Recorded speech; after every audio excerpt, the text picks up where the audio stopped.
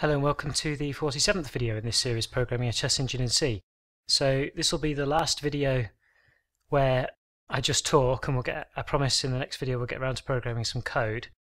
But I've been trying to think of the best way to go about doing things now, and I think I need to just very quickly talk about, like I did a few videos ago before we started generating moves, I need to talk again about the direction we're taking now. So we're going to need to implement very basically, to get the program actually searching, a couple of functions, and one of them is called a search function.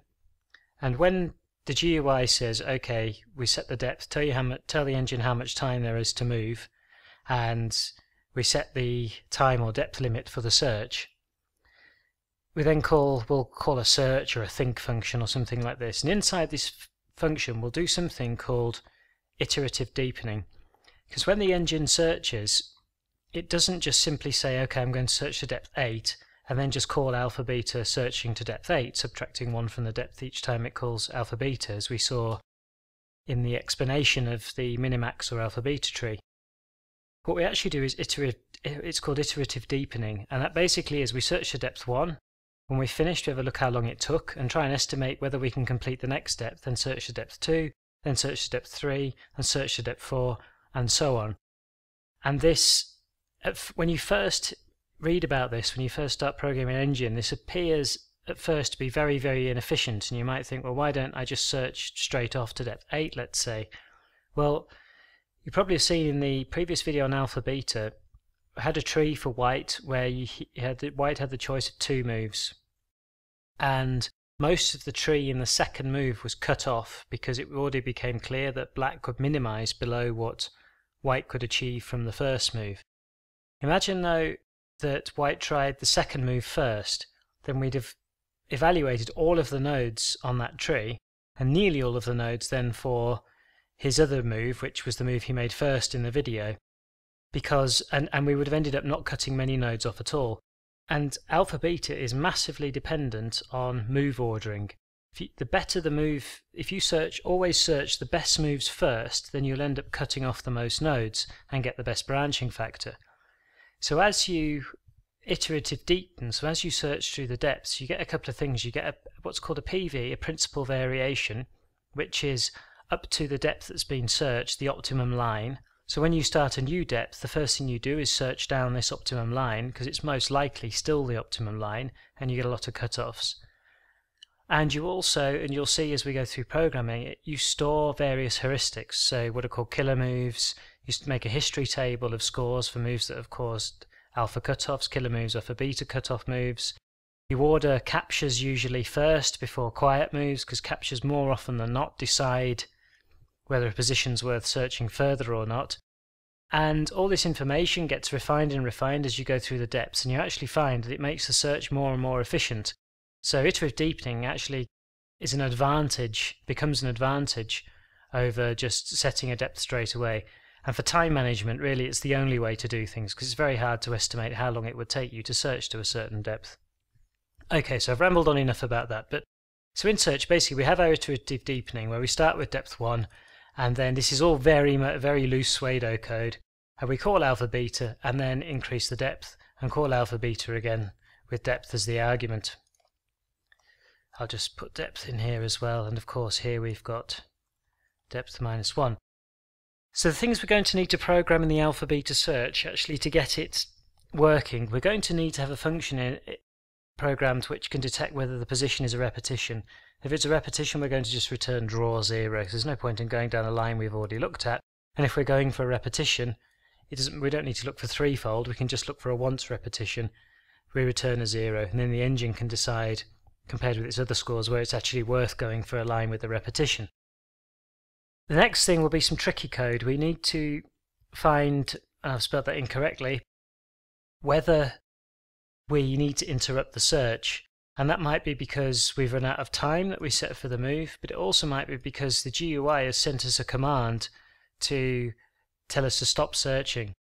Now, at the start of this series, I said that we were going to do the in-out and the thinking on separate threads.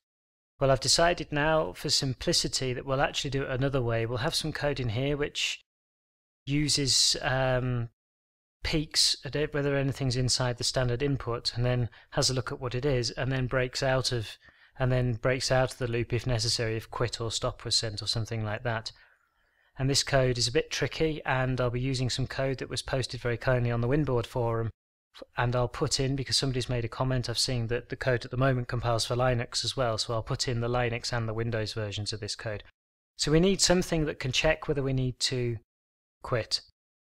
Then generate moves is okay. And now the next maybe interesting part, I've got something here called probe PV move. If you look at TSCP or some of the simple engines out there, a lot of them use what's called a triangular PV array to, every time there's an alpha move seen, every time a move gets better than alpha, it gets put into a triangular PV array.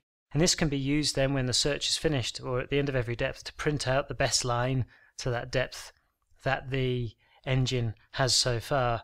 Another way of doing it is to use a single array, much like Gerbil in Bruce Moreland's engine. But actually I'd like to do it a third way, and that is we're going to create a small hash table which will store position keys and then the move. And the idea here is every time we finish the search, if we improved alpha in this search, then we had a PV move, so we'll store that best move in our hash table. It'll only be a small hash table. And that allows us, if people want to, at the end of the series, to actually extend the engine and improve it a bit by using a hash table for getting scores that we've already had, say, for a certain position, so we don't research the same position twice. But that comes much, much later. But I thought it might be a nice way to get the principal variation that the engine has searched without doing the extra work of a triangular PV array, because we can simply probe the table when we finish our search. And don't worry about how this is going to work now, it will become clear when we start programming it. The next thing we'll need a function that actually does what's called ordering the PV move. You remember in defs.h that we have our move structure has the move and it also has a score. And this is the reason. In move generation, most of the scores will be set, and they will be using the history and the killers and things like this. But if we find that we get for the current position in alpha beta somewhere in the tree, that we have a move that beat alpha when this position was previously searched, then we'll search this move first, hoping that the move also will at least beat alpha, and if not, give us a beta cutoff. So we'll have a small function that we'll have to build called order PV move. Then we'll do our normal loop moves and do our, is it a beta cut, is it an alpha cut, as we've seen, spelled that incorrectly as well, in the previous videos.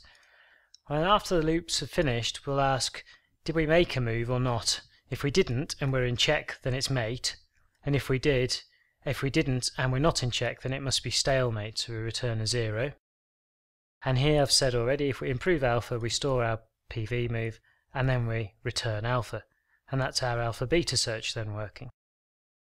So that's it for this video. It's just something to get an idea around the fact that we're going to, in the next few videos, be writing these various functions and setting up some of the structures in defs.h to be able to then implement our alpha beta without constantly springing back out of it into another video to add a function in. I'm going to prepare all of these functions first, and then we'll start writing the iterative deepening and the alpha beta. So thanks very much for watching. I promise that we'll get on with some code in the next video, and comments, questions, criticisms welcome as always on YouTube.